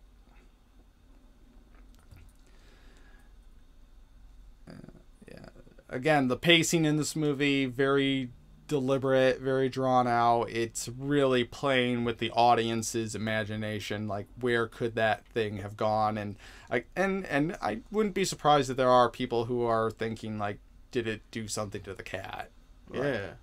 you know. It does kind of set that up as something that could have happened. Yeah. Yeah. But in hindsight, knowing that's not the case, it does kind of lend a little bit of an interesting character to the alien. And then when you watch The Thing later on, Yeah. you don't know what happened with that dog. Well, right. The dog was obviously not the dog. The dog was the thing. Yeah. And you had to choose between the Thing and Alien, which is the better sci-fi horror. Man, You know? that's a tough choice. Yeah, it really is, right? Yeah.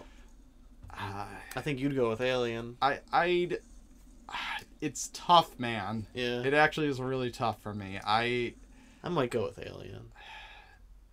The Thing is good. The Thing is great. No, the Thing is, yeah, is amazing. I'm inclined to go with Alien. Yeah. But that's a tough call. I think this is the Sigourney Weaver movie. Yeah. You know? Well, this and Aliens. Yeah. Yeah. Well, and Alien 3, which you haven't seen. I haven't yet. seen Alien Yeah. 3. I'm looking forward to that. That's gonna be an interesting one to talk about. So you just saw the Purge thing. Yeah, Ridley Scott recycled that for Blade Runner. And, and there's a whole bunch of people that think, based on that, Alien and Blade Runner are in the same universe. Okay. But legally speaking, they aren't, because Alien is 20th Century Fox and Blade Runner is Warner Brothers. Oh. So while I have no doubt in my mind as a creative, Ridley Scott thinks that they're in the same universe, because, you know, that I don't think he cares. I don't think he cares. And also they're actually there's too many discrepancies in the timeline between the two films for that to be the case. But that's nerdy. That's nerdy stuff. So this was originally the end of the movie. That's one of the shots there that I'm like, it looks good though. Yeah, it's like it's kind of like Poor Man's 2001 and all. Yeah. Right. Yeah, and it's like, how many times does this thing blow up? Yeah, we keep seeing these just kind of cheap flashing lights. Yeah. But it works. But I'm also not sure what's supposed to be represented here. Does it blow up 3 times, or is the explosion like catching up to Ripley? I don't know. There's that kind of 2001 thing, yeah. Yeah. Half expecting the Star Baby to show up at the end. Yeah. Well, the alien's laying there like one. Yeah, so this was the ending. This is Ripley was going to have the narration, final report of the starship and Right here. Yeah, but Ridley they just said, we'll throw in one more. Well, Ridley convinced the studio to give him 3 more days of filming to shoot the 4th act, as he called it. And this is actually interesting because if you're listening to the score, we get kind of a return to the more of the wondrous part of Jerry Goldsmith's score before everything went to hell. Here, so it is a little bit calming, but the question I have here is like, does this work as a fake ending? Because to me it almost feels like it's drawing it out instead of just ending. What do you think about that? No, the first time I was expecting it to just be, this was the end, it was going to be another minute, and then I was like, oh shit. Okay. Yeah. Okay. I mean, I'm bringing up these questions just just because it occurs to me. I mean, the first time I watched the movie, I don't know how long ago it was, but even the second time I watched it, which was like 5 years after I watched the first one, I probably thought, that this was the end. So here's a controversial moment coming up in the film, which is the striptease here. I think it's like right after this. I think it's great. Oh yeah, because she looks like a real woman. She's not that. Her body's not that impressive. Which is I think it's a really good thing. Well, sure. I think the controversy is like, is it exploitive, or like is it sexist, or is it like, the argument for it is it reminds the audience that Ripley is a woman and that she's a feminine character, but then there's also the possibility is like, is it just like titillating? I think he would have photographed it differently if he wanted it to be titillating. I think the way that it's photographed kind of de-emphasizes it. It just makes her a person, and it also makes her a little bit more vulnerable. It's like you feel like you can be vulnerable, and then you all of a sudden realize you are vulnerable.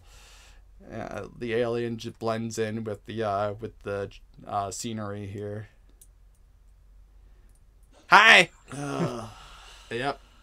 No, you thought you could get away from me, didn't you?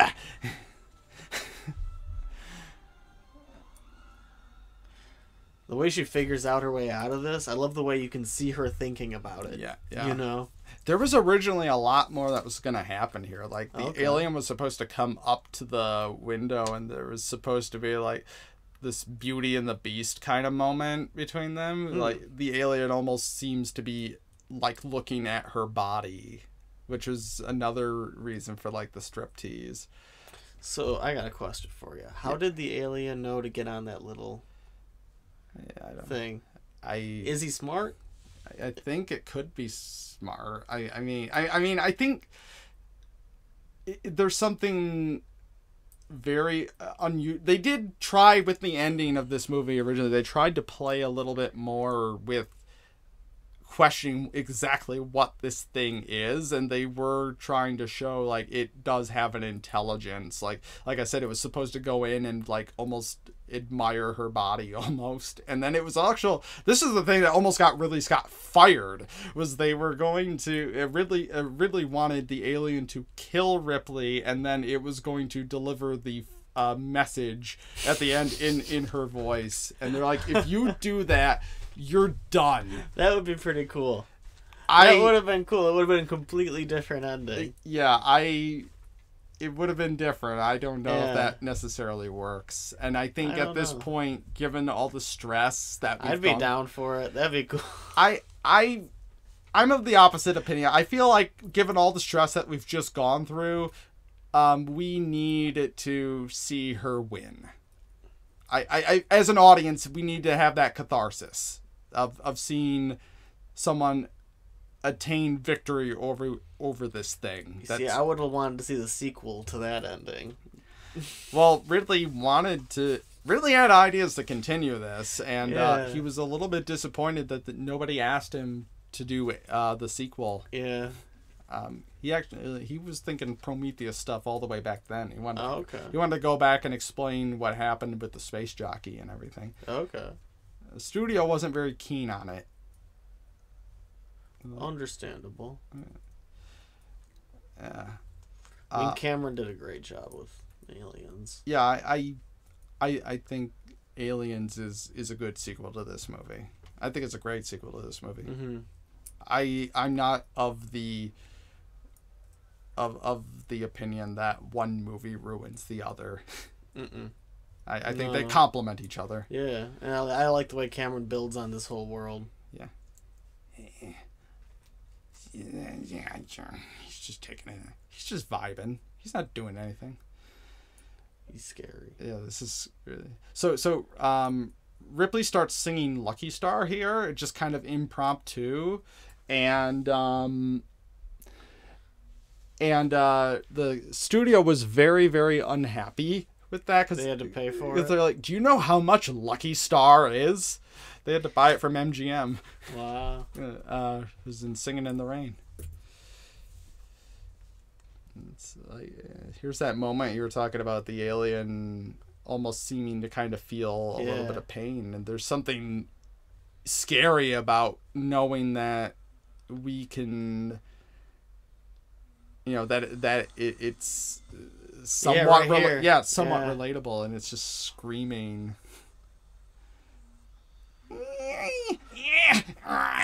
And it puts the rest of the movie, what you've seen before it, into a new kind of perspective. Yeah.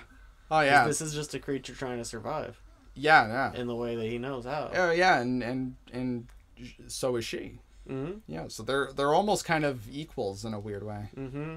Well, that's a shot you see in a lot of slasher movies. Is the final girl looking eye to eye with the. But there's even then when it's just crawling out of the vents and whatnot. It's like she lives in space and she lives in a spaceship, and this thing also kind of is part of that environment. Mm-hmm. So yeah, there's a lot of layers to what's ultimately a very simple story.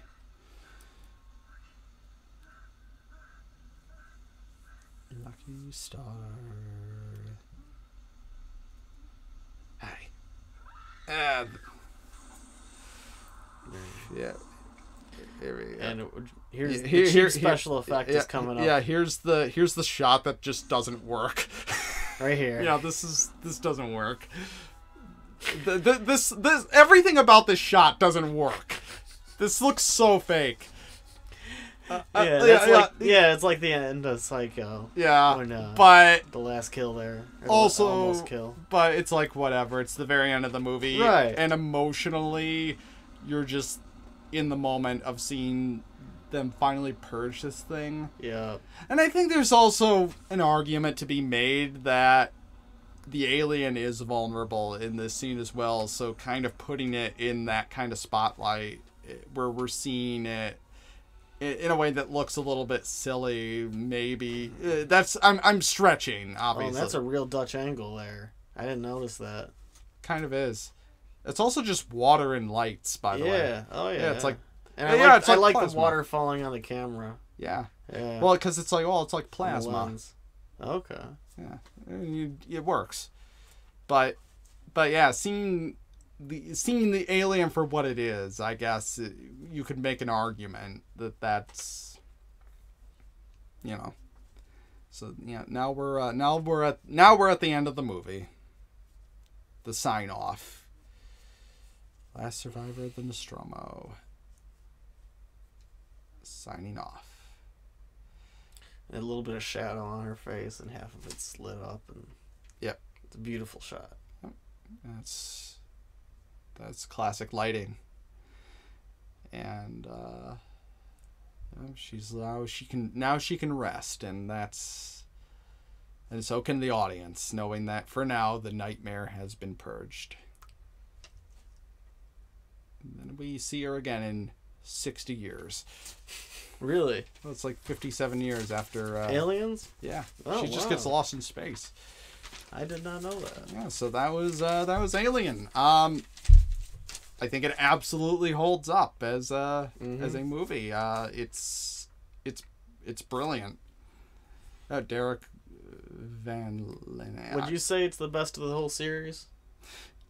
Yes. I think that's a pretty easy call to make. Okay. I would say Aliens is close second. Okay. I'd probably agree with you. Except I really like Covenant too. I don't know which I'd put higher, that one or Covenant. Well, it's kind of like Star Wars. Like, everyone can agree that the first two, like Empire and the first Star Wars, are... I'd go with Star Wars. Yeah, but most people can agree that those two are the best, and then everything else is really just a matter of opinion of what order you're going to put it in. Yeah. Same thing with Alien, because there's some people that, understandably do not like Alien 3, and then there's a lot of people who are like, I think it's really artistic. And then there's people who absolutely refuse to acknowledge Prometheus and Covenant. And then there's people that, adore those films. And I personally like all the Alien movies, even the ones that are controversial. So I gotta see 3 and Resurrection. Well, they're on our list. Mobius. Yep. He's got a credit. Oh, there he is. Yeah, those are coming up. We're gonna be doing Aliens next, but then we'll move into the last ones. We got 3 more. We're halfway there. Wow. So yeah, hearing some of the Jerry Goldsmith score, the Wonder part of it. I always forget how to pronounce his name. It's just 8-foot tall Jamaican. Incidental music from Mozart. I didn't see that song. You said there was a song that played. Yeah, there was like from something. Yeah, maybe that was it. Yeah, maybe that's what Dallas was listening to. Okay. Yeah, Eastman. All right, so yeah, I think we're approaching the end of the credits here. So thanks for listening to the commentary. If you enjoyed this, be sure to like and subscribe to Studio Yutani, and we'll catch you next time.